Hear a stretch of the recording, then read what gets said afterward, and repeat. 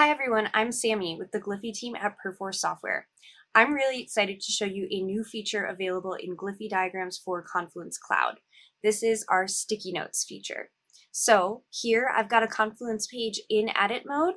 All I need to do to start diagramming is type /Gliffy and it launches me into the editor. Now in the past, if you have wanted to use Gliffy to capture your ideas, you would have dragged and dropped out an individual shape for each idea. Something like this. Idea 1, idea 2, or you might have used Command D to quickly duplicate and then worked from there. This is going to save you a lot of clicks and help your team work a lot faster. So up here in the toolbar, we have this new sticky notes option. Click here, you can select from a few colors. I'm going to do orange to start. And all you have to do to quickly use this tool is click, type, click, type, click, type. So you can see how easy and intuitive it is to quickly get multiple ideas out the door.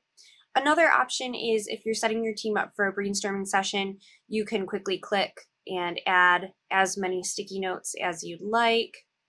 I can kind of go all over the place here. And then with that pointer tool, you can go ahead and make adjustments. You can select these like a normal set of shapes and use our distribution tools to evenly space them out. Keep things nice and clean. And then to add text after the fact, all you do is start typing here.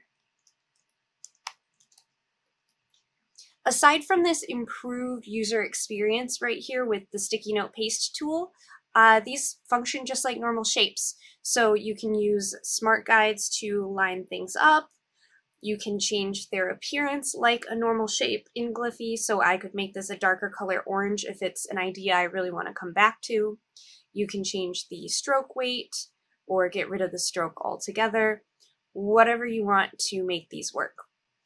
Now, what I love about this feature is it's going to help your team capture ideas really quickly, whether you're using Gliffy for a brainstorming session or trying to use Gliffy as your own digital whiteboard. It's going to be easier than ever.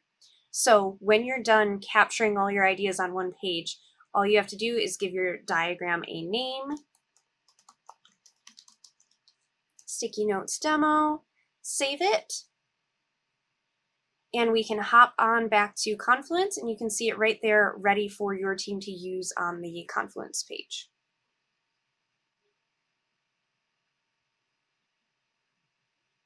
Easy as that. I highly recommend you give this feature a try if you're using Gliffy diagrams for Confluence Cloud and running a brainstorming session or looking for a digital whiteboarding option for your team. Happy diagramming!